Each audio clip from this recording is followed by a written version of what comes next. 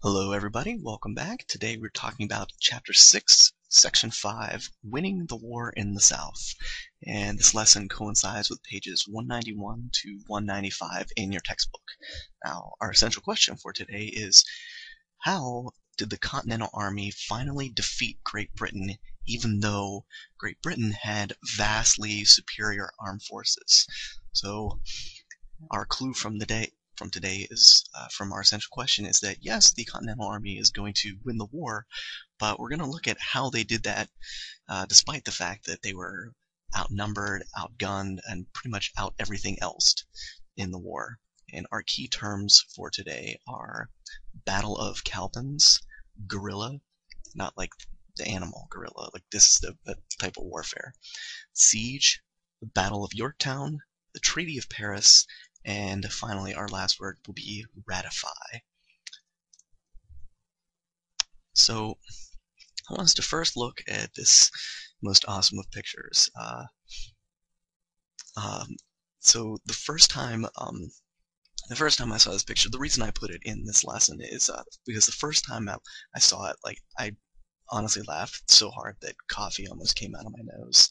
Now the picture itself is silly. You got a ninja cat kicking a dog in the face, but the quote underneath, "It's not the size of the dog in the fight, it's the size of the fight in the dog," from Mark Twain. That quote especially is very applicable to today's lesson. We already know, we've talked at length about the British Army and how powerful, how well trained that they were, and that they were one of the best in the world, as well as their navy. Their navy was one of the biggest and most powerful navies in the entire world at that point. So if they have such military power, how did this loose grouping of soldiers and farmers end up defeating them? So I want you to keep this picture and this quote in mind as we go through today's lesson and look at how their plan for the Southern Campaign would eventually lead to the defeat of the British Army.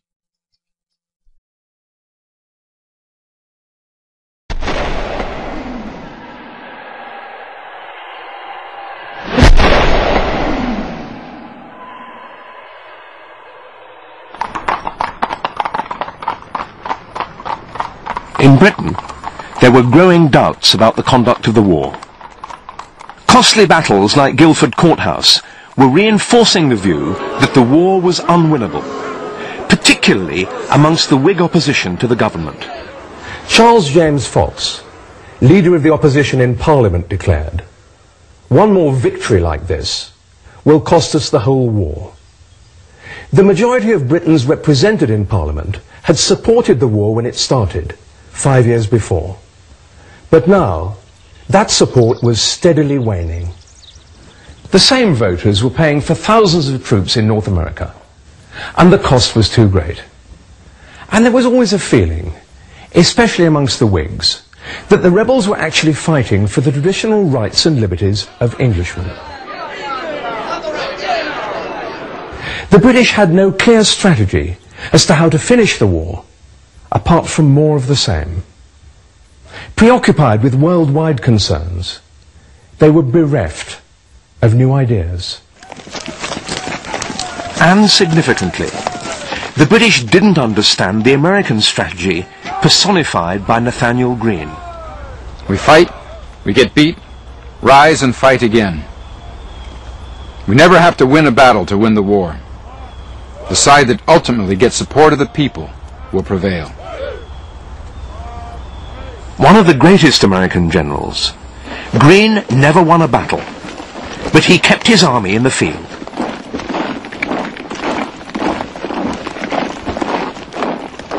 Again, the Vietnam analogy is a very strong one.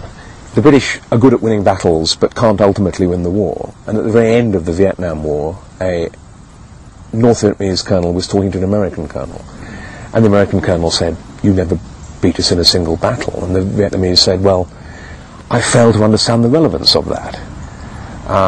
We may not have beaten you in battles, but actually we won the war because the war wasn't about individual battles. It was about something longer and broader and deeper.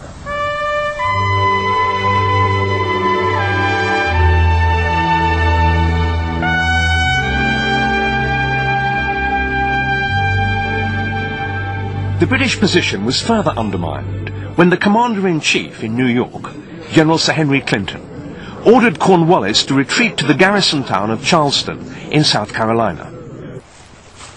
Cornwallis refused. It was a fundamental split between the two very different generals, the cavalier Cornwallis and the more cautious Clinton.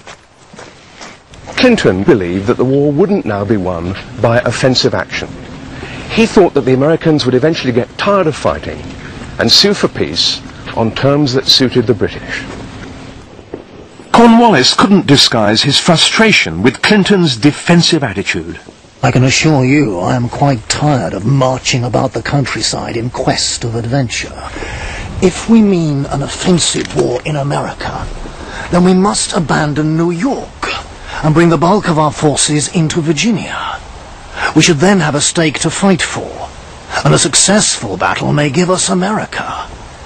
If, however, we plan defensively, then let us abandon the Carolinas and fall back to New York and our salt pork, sending out the occasional raiding party to burn tobacco, etc.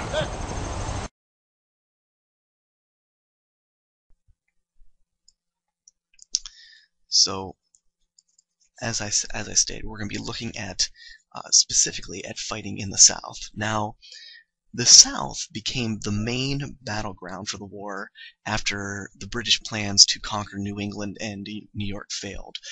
If you remember, the big plan was to capture Albany, and that way it would stop the flow of supplies and soldiers down through the South. But we saw that plan failed. So after these plans to finish off New England and finish off New York failed, the British turned their attention on the South. Now, they knew that there was still a very large number of loyalists in the South, and they hoped that if they marched through the South, then these loyalists would see them, and all of their pride for England would swell up, and they would join up. So I cannot stress this enough. The British knew that there was still a large number of loyalists in the South, and they hoped these loyalists would join their ranks. And their entire strategy was based on that assumption that the loyalists would join up with them and join their ranks. Everything hinged on that part of the plan.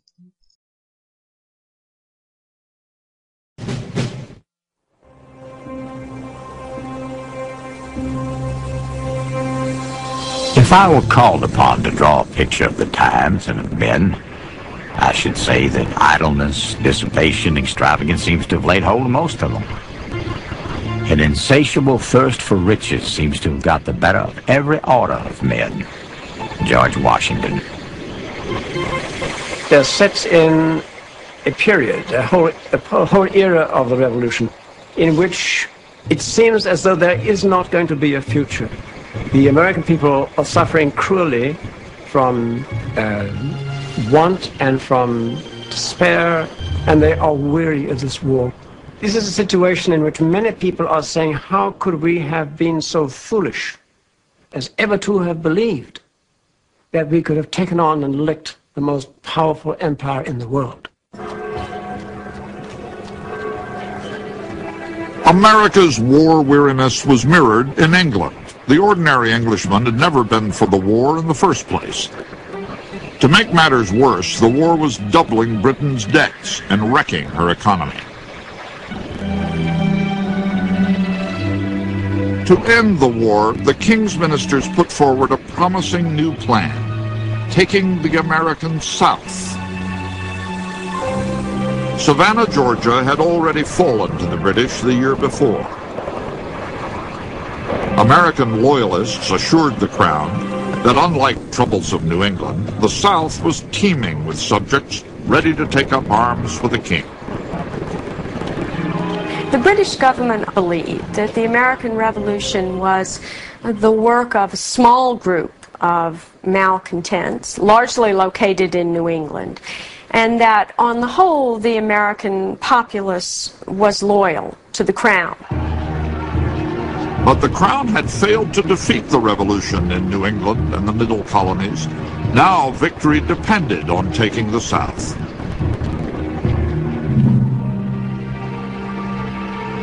In New York, British General Henry Clinton recognized the magnitude of his mission. I felt the tottering ground on which I stood. This is the most important hour Britain ever knew. If we lose, we shall never see such another.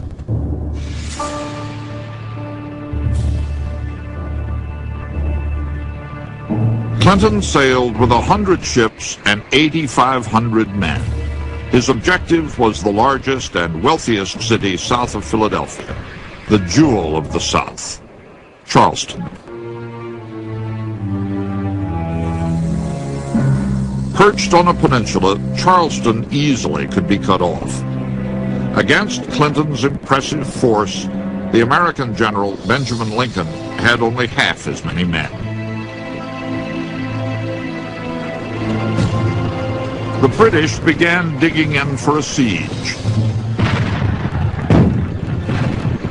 After 19 days, trapped by the Royal Army and blockaded by the Royal Navy, Lincoln called a council of war to discuss a withdrawal. The city fathers were vehemently opposed. Some declared to General Lincoln that if he attempted to withdraw the troops, they would cut up his boats and open the gates to the enemies. This put a stop to all thoughts of an evacuation. General William Moultrie. On May 9th, a furious cannonade would erupt between the two armies.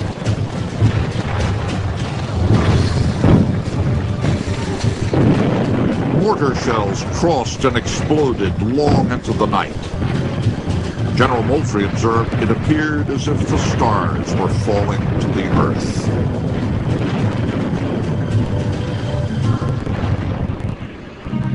3 days later, surrounded and cut off from help, Lincoln finally surrendered.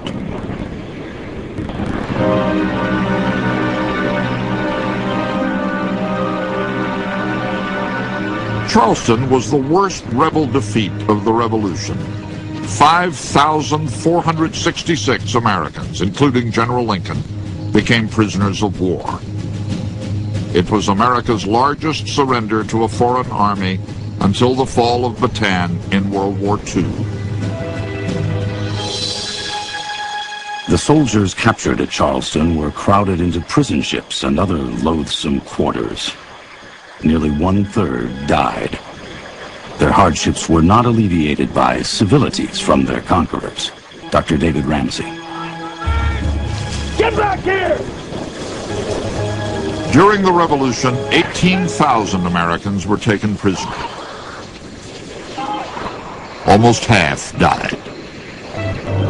In the end, more patriots died in British prisons than on American battlefields. By 1780, the Americans had taken more than 9,000 prisoners, but they lacked the experience, the jails, and the manpower to hold them. Many simply wandered away. The rebels' treatment of loyalists was a different matter. In Kingston, New York, Loyalist prisoners were entombed, in essence, in a subterranean cellar underneath the building where the Provincial Congress of New York met. It was so overcrowded and it was so filthy that the smell rose through the floors and permeated the meeting room in which the Provincial Congress was meeting. The stench was so terrible that a resolution was passed permitting congressmen to smoke, as the resolution read, for the preservation of their health.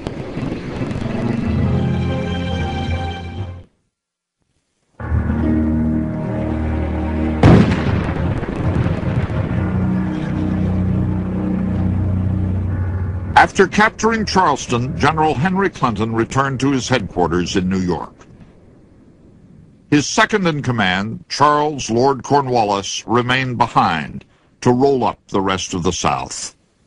In May of 1780, he was on the move in South Carolina when he learned that a small rebel force was 10 days' march away.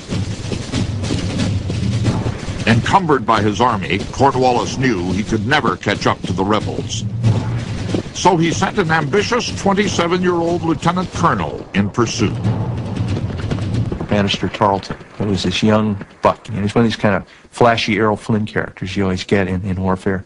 And he was only good up to a certain point because he was so hot-blooded, he got himself into trouble. Tarleton and his men covered 105 miles in 54 hours.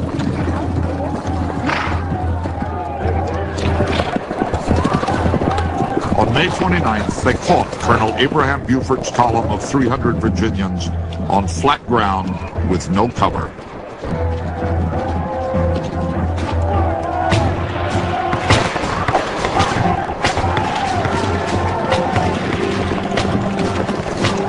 Tarleton, his infantry and cavalry advanced to the charge with the horrid yells of infuriated demons. Buford ordered a flag to be hoisted, expecting the treatment sanctioned by civilized warfare. This was no part of Tarleton's creed. Dr. Robert Brownfield.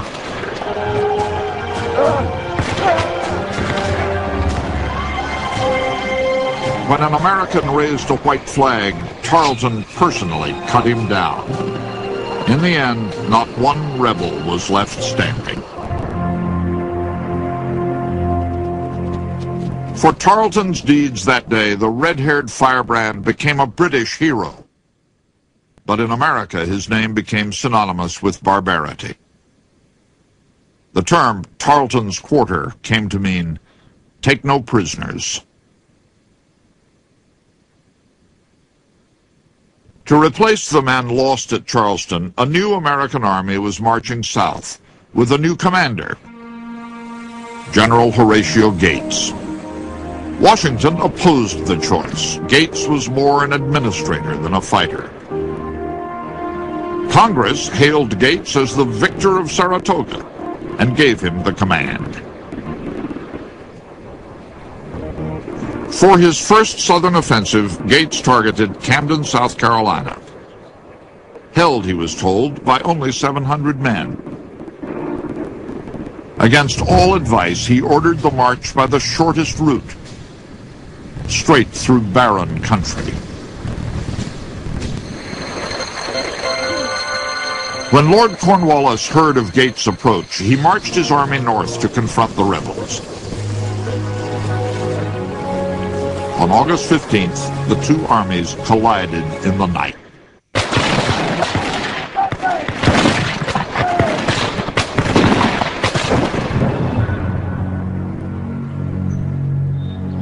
The next morning, before the fighting resumed, Gates deployed the unseasoned militia on his left and center, and on the right, the veteran Delaware and Maryland Brigade, under the Bavarian volunteer Johann de Kalb. But Gates didn't send in de Kalb's veterans. Instead, he dispatched the inexperienced militia. The British seized the moment. Within minutes, 2,500 men, 4/5 of the American army, ran away. Only one militia regiment and de Kalb's Maryland and Delaware veterans stayed on the field. So de Kalb leads his division from the front.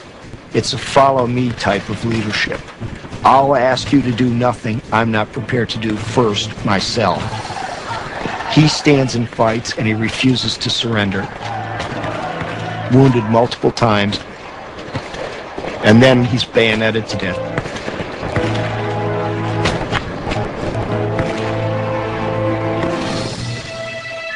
When the militiamen ran from the field, General Gates rode past them, all the way out of the state, and kept on going. he never fought another battle.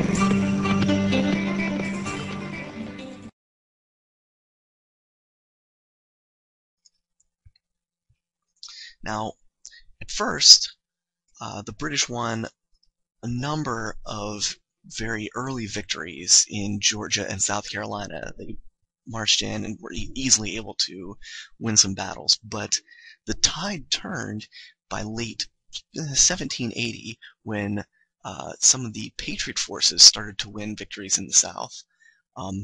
Now, these battles were primarily between Patriot and Loyalists, so you've got family members fighting against each other, brother against brother. Patriots and Loyals, they attacked each other, burned houses and fields, some even killed civilians. The Patriots would attack the Loyalists would in turn attack the Patriots and any Patriot sympathizers. And by 1780, some of these violent attacks by British and Loyalist forces actually backfired and caused many of the former Loyalist sympathizers to side with the Patriots. And the lesson to be learned here is that if you fight dirty enough, eventually people are going to take notice, and eventually they'll feel like, enough is enough, something needs to stop. So this happened especially in the South, where you have Patriot and Loyalist forces fighting each other, but then it got to a point where the attacks were so vicious that many people pulled away from the Loyalists and joined up with the Patriots. Now, Nathaniel Greene and Daniel Morgan, these are two generals for the colonial army, used very clever tactics to wear down the British army at the Battle of Cowpens and Guilford Courthouse. Now, Greene, it was said that he was almost as clever a general as Washington, and so he was given control of the Continental Army in the South. Now, he didn't have as many men as the British Army, but what he did have was a very good working knowledge of the local geography, and he used this knowledge to put the British forces at disadvantages in the battles. Now, he relied on his knowledge of local geography, while Daniel Morgan relied on very cunning tactics and deception to win battles. Now, remember, the Patriots did not have nearly the numbers or the firepower that the British Army had, so they had to rely on tactics and knowledge of local geography in order to try and gain an advantage. While they didn't have superior fighting force, they did have better tactics and a knowledge of the area where the fighting was taking place.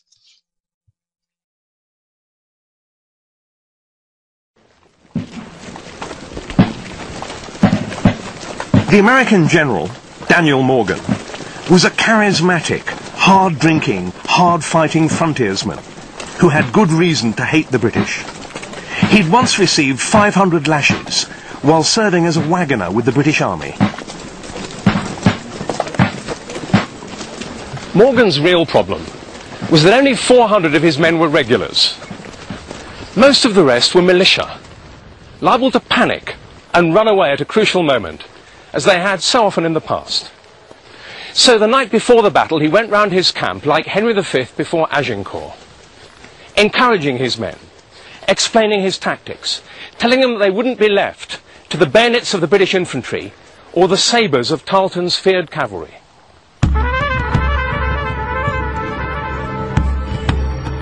At 5 in the morning, he rallied them again. Boys, get up. Benny is coming.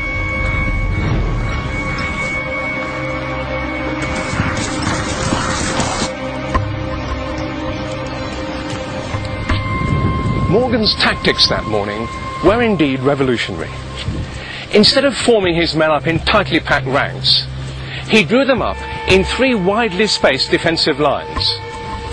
This wasn't simply defense in depth, designed to physically and psychologically exhaust the British. It maximized the capabilities of his militia, many of them good shots, but reluctant to take the regulars on in close combat. He would effectively ambush the British.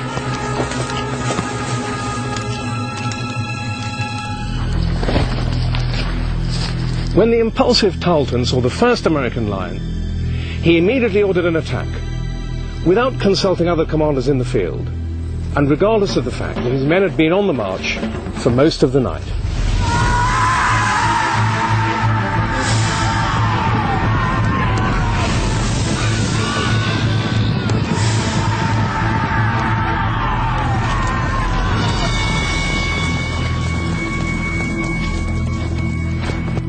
The first line of widely spread sharpshooters was hidden here in the grass. They had orders to fire once and then fall back.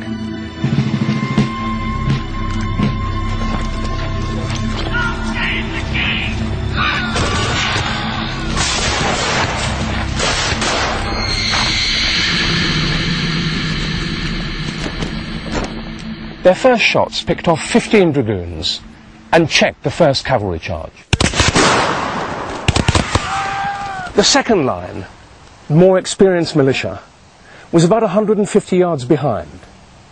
They'd been told to fire just 2 volleys when the British were in killing range, concentrating on the epaulet men, the officers.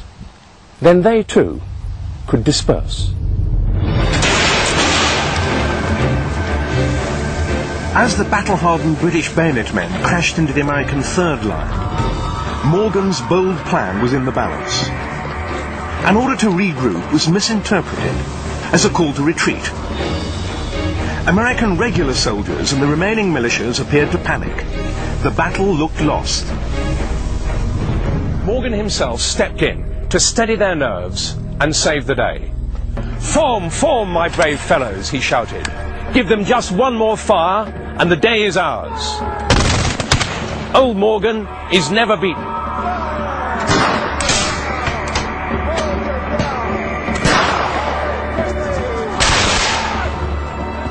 Although the Americans had once found it hard to stop a redcoat regiment in full flood, this time their line held.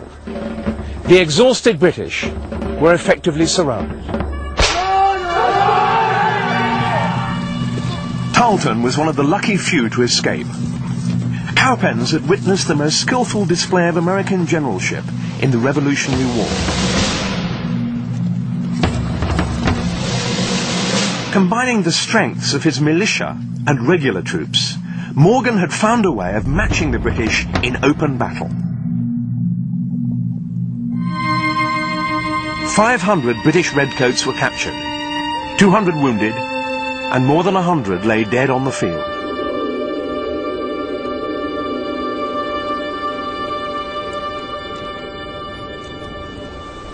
I think that Cowpens is one of the most important American victories of the war. Although in a sense it was only a skirmish, the loss of 900 men was enough to tilt the balance of the war in the South, because the armies involved were so small. Cornwallis had lost a quarter of his fighting force.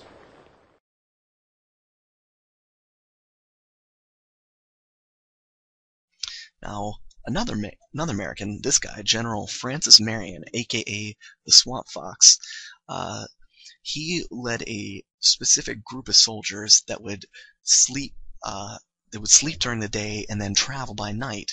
And they attacked using guerrilla tactics, or they would attack and then retreat very quickly into the swamps of South Carolina. So now, judging by this picture, do you think that he was a nice guy? Yeah, probably not. But let's go back to that term, guerrilla tactics. Why do you think these tactics were necessary, and why do you think that they were effective? Remember, the British Army, they were still trying to fight a European-style war, and they had the superior arms, superior forces, but the Americans basically had to use whatever they could to try and gain an advantage. But why don't you think that the British fought the same way? If they're seeing that this is working for the Continental Army, why didn't they do the same thing? After the British triumphs at Charleston and Camden, the British strategy of winning the war from the south up seemed invincible. General Cornwallis held the southeastern coast from Savannah to Charleston. With no American army left in the South, Cornwallis confidently moved inland to set up a chain of forts. The British, as they move further and further north, getting away from Charleston, getting away from Savannah, they create what are called lines of communications, these long supply lines. Now, you can get food locally, but you can't get ammunition locally. You can't get all those other things that armies need to function. So supply trains have to be organized, convoys have to be run. Once you do that, you've created a target. The greatest threat to British supply lines came from the bands of guerrilla fighters called partisans. One of their most aggressive leaders was the wealthy planter Thomas Sumter. Sumter raised his own guerrilla army and fought more than a dozen battles against the British and Loyalists. The fierce partisan was known as the Carolina Gamecock. When British-born lawyer William Davey heard of Charleston's surrender, he immediately left his practice and sold his considerable estate in North Carolina to fund his own guerrilla army.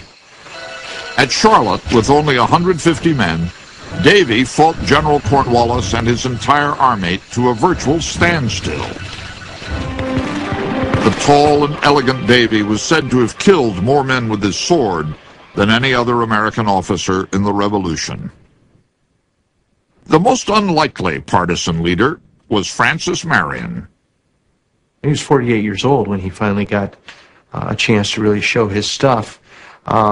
He wasn't a military man by background, and he had congenital problems with his knees and his ankles. He didn't even look like he was physically capable of being an officer running around in the field.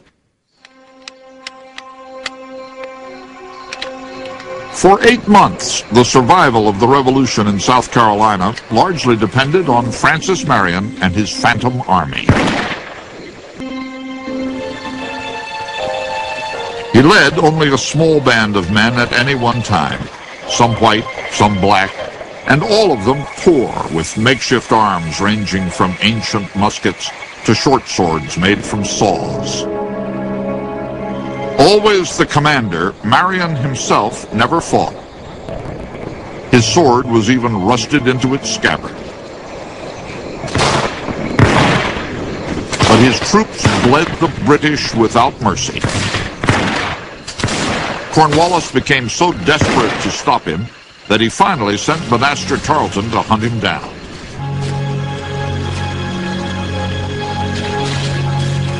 After tracking Marion through 26 miles of swamp, even the indomitable Tarleton gave up. Come, my boys, let us go back. As for this damned old fox, the devil himself could not catch him. The epithet caught on. Francis Marion became known as the Swamp Fox. In the end, partisan leaders like Marion reinvented American warfare. They came along and they took advantage of the geography and the tactics, and they knew that controlling territory was not as important as getting at your enemy and getting at him in a way that you could really hurt him. And it became a model for future wars. In 1780, most of the battles in the South were fought between Americans, rebel versus loyalist, brother against brother. Simmering resentments boiled over into full-fledged civil war. The Civil War builds up because of the intensity of the passions, and it will start getting away from the soldiers and start getting into the hands of the locals. And this is where you get into Hatfield and McCoy type situations. It becomes personal. They're not fighting about king and country anymore. They're not fighting about ideals about liberty. This is revenge.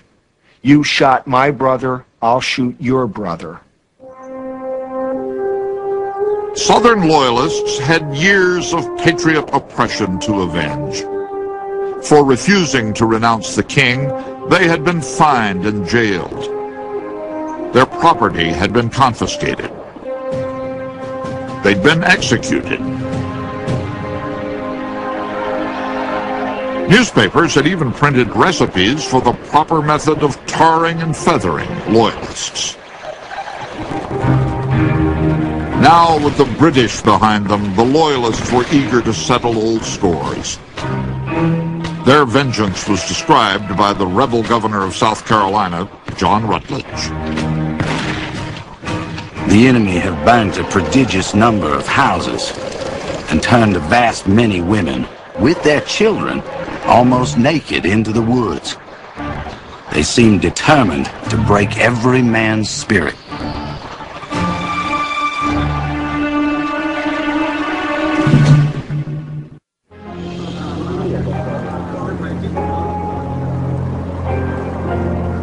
By 1780, half of Americans were neither patriot nor loyalist.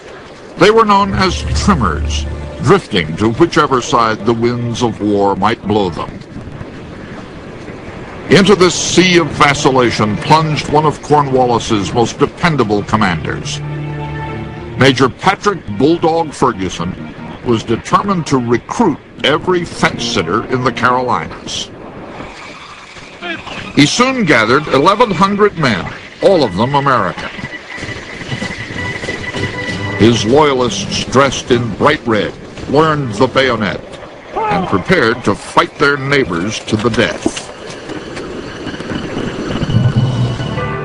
On October 6th, Ferguson chose to make a stand on a heavily wooded hill in North Carolina called Kings Mountain.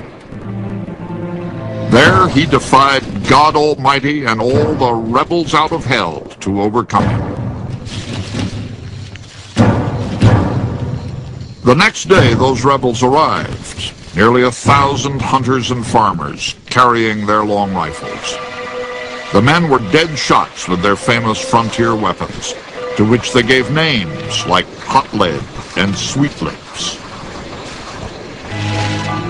Smoothly and silently, the rebels moved into position. By the time Ferguson's pickets spotted them, they had the mountains surrounded. A rebel colonel yelled, "Here they are, boys! Shout like hell and fight like devils!" The riflemen took cover and filled the air with their bullets. At last, an hour into the battle, even Ferguson saw he was finished. He signaled a few of his officers to follow him in an escape. But a local boy had alerted the rebels that Ferguson, the only British soldier on the field, was wearing a plaid shirt to hide his uniform. It appeared that almost 50 rifles must have been leveled at him. 7 rifle balls passed through his body.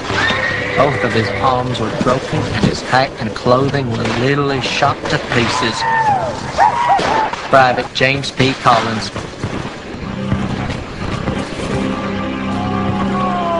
Ferguson's second-in-command called for quarter.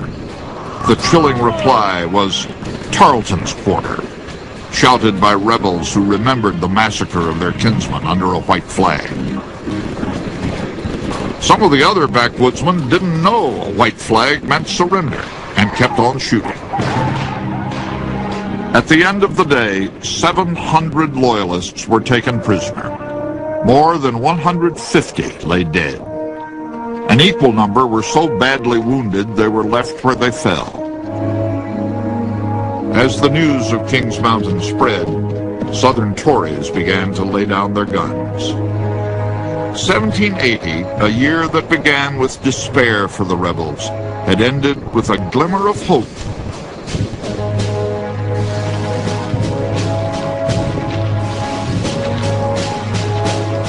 The British stranglehold on the South was weakening.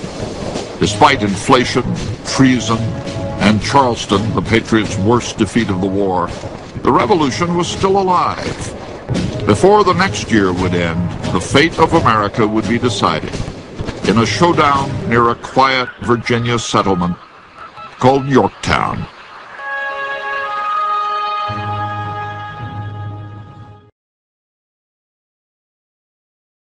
Well, that brings us to this guy, General Charles Cornwallis.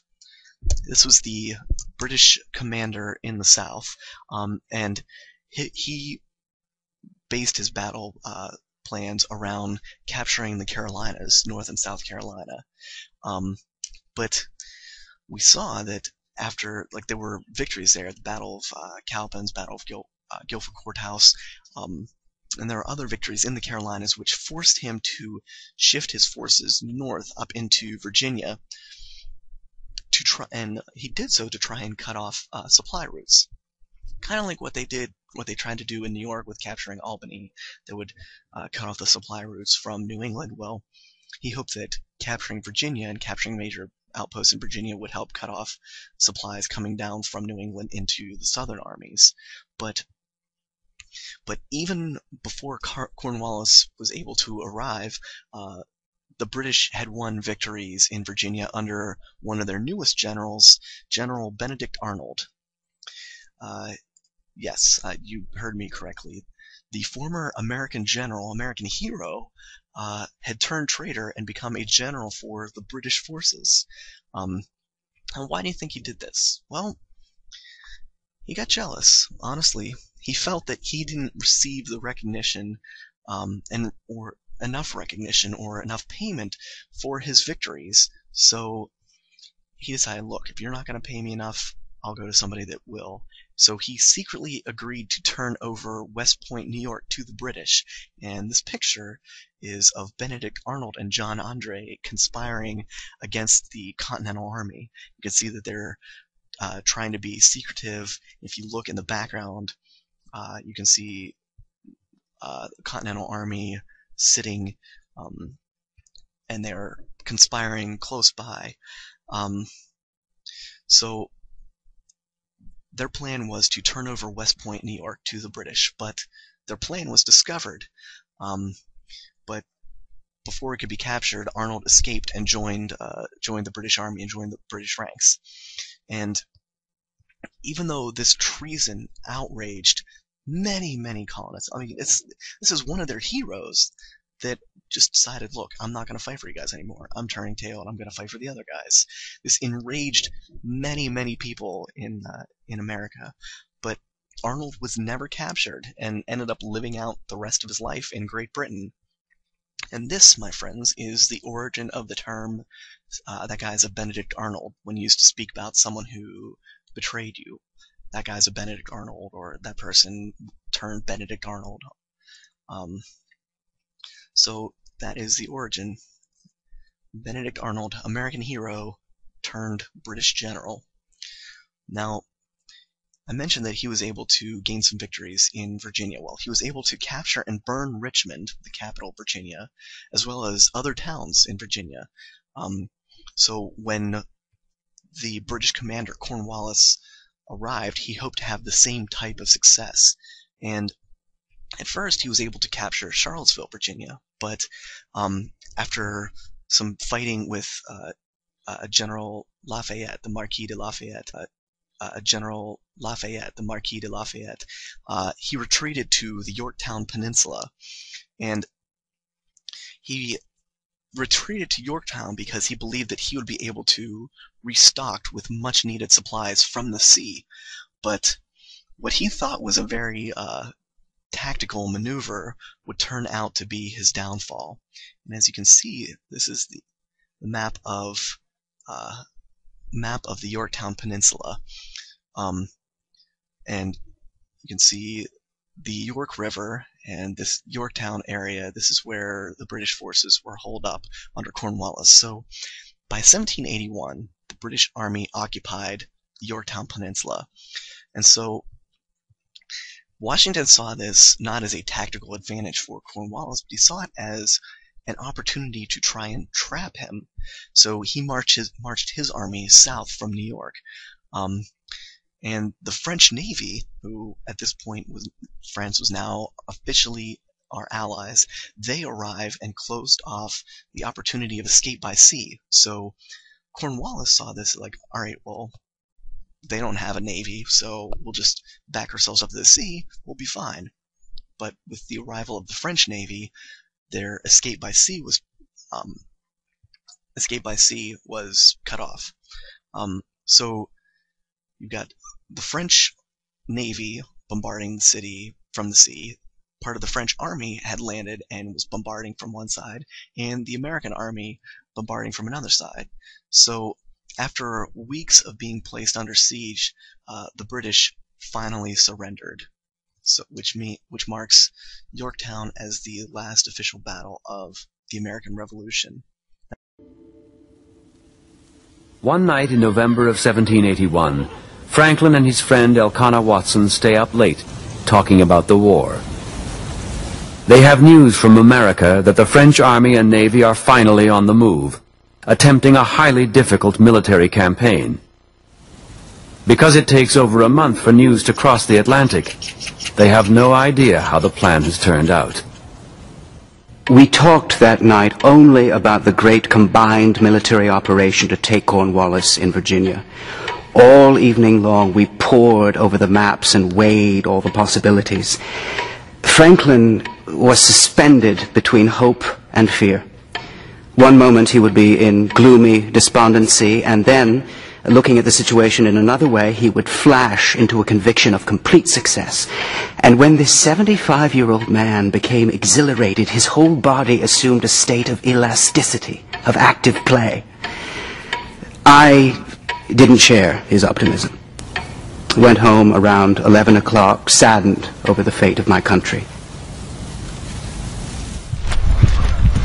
1 hour later, at midnight, a messenger arrives at Passy with startling news. The French and American armies and the French Navy have surrounded and taken the entire British Army at Yorktown.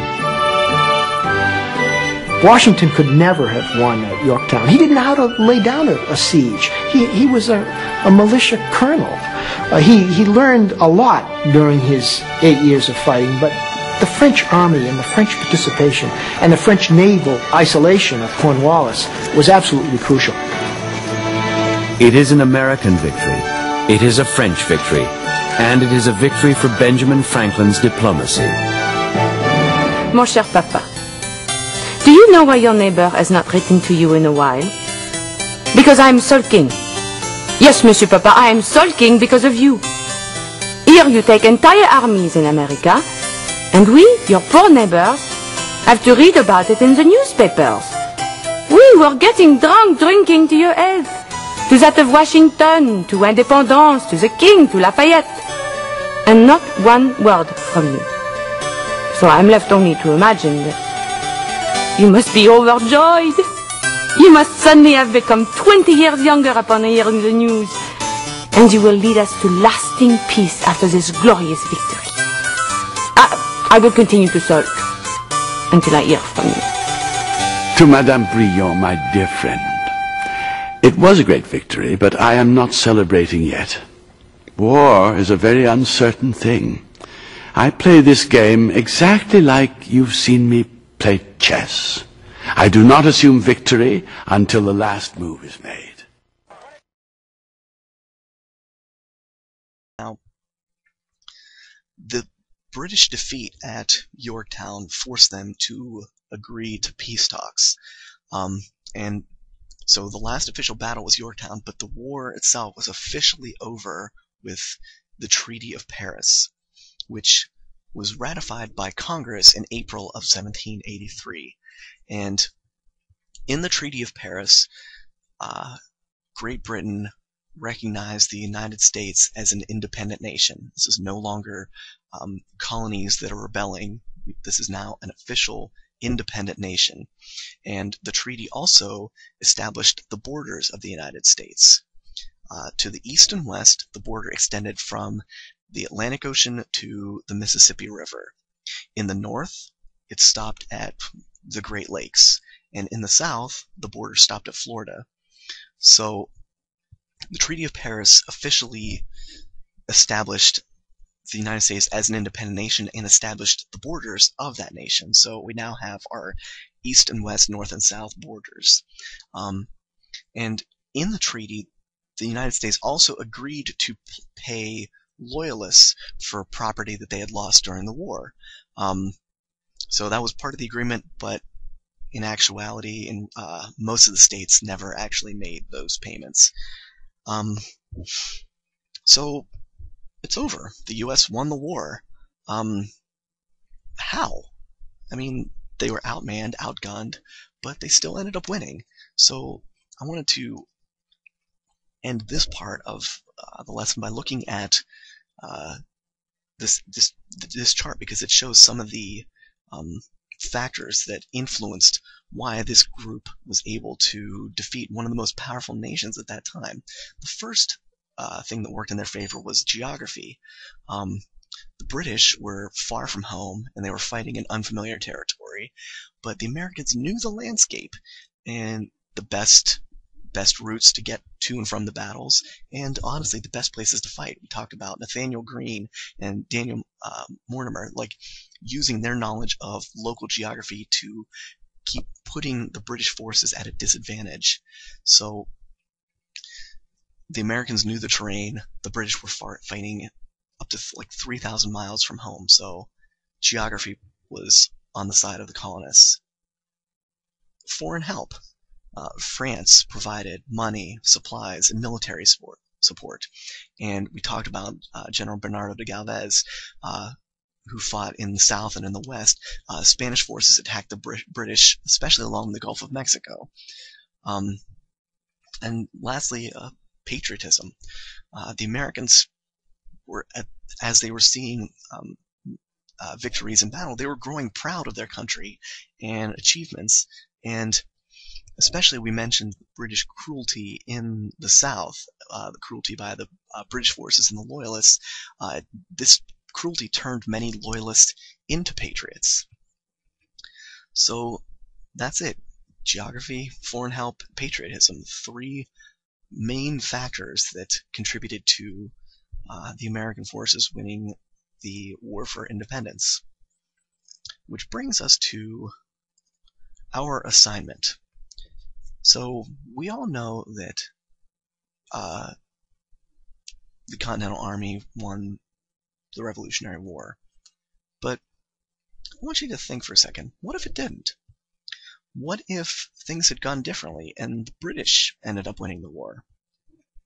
Do you think that patriots would have continued to protest because it was the taxes and all the taxation without representation that caused patriots to rebel in the first place?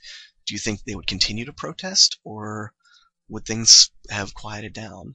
Do you think that eventually things would have led to another Revolutionary War? And remember a few lessons back we talked about the men that were involved with drafting the Declaration of Independence. Well, what do you think would have happened to them? So I want you to keep these things in mind as we go through the assignment, because our assignment for today is to imagine that instead of surrendering at Yorktown, the British ended up winning the Revolutionary War. And so the British won the war, and now it is 1 year after the war, and you have returned home to Pennsylvania from fighting or from being alongside your family. This is a year after the war. What are some of the things that the British have done in response to the war? Have they punished everyone involved, or were they lenient? What did they do to, like, George Washington, Ben Franklin, Thomas Jefferson? What happened to these men? Were they punished, or were they lenient? Did they impose new taxes, or did they decide that since taxes had helped start the original conflict, that they would try and raise money in other ways? Did they give colonial representation in Parliament? And finally, do you think that colonists will rise up again and try to fight for freedom, or do you think that they would be content to remain British subjects? So, with all these things in mind, I want you to write a journal entry describing life in Pennsylvania 1 year after the war. And I want you to, in your response, tell me how things have changed. Are things finally back to some level of normal? Are Are British troops still occupying your town, or have you been allowed to set up a local government? And I want this to be written in a minimum of 3 paragraphs. The first paragraph, you're to describe what happened to the leaders. We mentioned Washington, Jefferson, Adams, John Hancock, etc. What happened to the leaders? Were the British lenient, or did they punish them? In the second paragraph, I want you to describe what has happened to you personally at the end of the war. Imagine that you had been fighting, or you had remained neutral throughout the war. Well, what has happened to you? And in the third and final paragraph, this is your chance to think about and predict the future. Do you think the colonists are going to rise up again, or do you think that after the war enough things have changed that they'll remain part of Great Britain and they'll be British subjects? Or if they do rise up, who's going to be the leaders? So this assignment is worth 20 points. So I want you to be very thorough, and you will only receive full credit if you answer if you answer in all 3 paragraphs and you're thorough. Remember, there is no penalty for writing too much, but there is a penalty for not writing enough and not using enough, being descriptive enough. And so that is our assignment for today. Now, if you have any questions, please let me know. I definitely want to help you out. This can be a little confusing, but I think this can be a fun way for you to be like, I wonder what would have happened. So it's a chance for you to use your imagination and your creativity. So, like always, if you have any questions, please send me a Moodle message, and I'll do my best to explain. All right? Have a wonderful rest of your day.